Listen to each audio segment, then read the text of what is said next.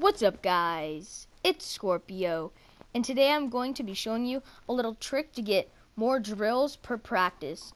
So you already done your 3 drills of the day, and on the bottom it says the team practice facility is closed until after your next game is played.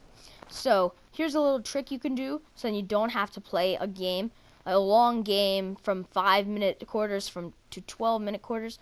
All you have to do is go to click X from visit fresh squeezed. So you click X, and then you'll do a little cutscene with this guy. He'll talk to you and he'll give you a juice. Alright, so then he'll say something new each time if you want to listen. But then after you drink that juice, once you leave, if you look on the bottom, it says +1 training drill.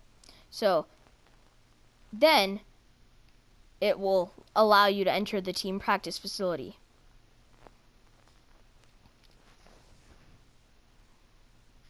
Yes, it will still load the same. It'll be as if like you're doing your normal 3 drills, which I just did.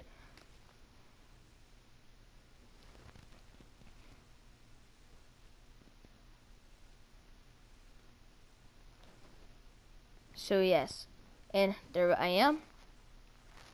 And I'll enter it as if like normal 3 drills.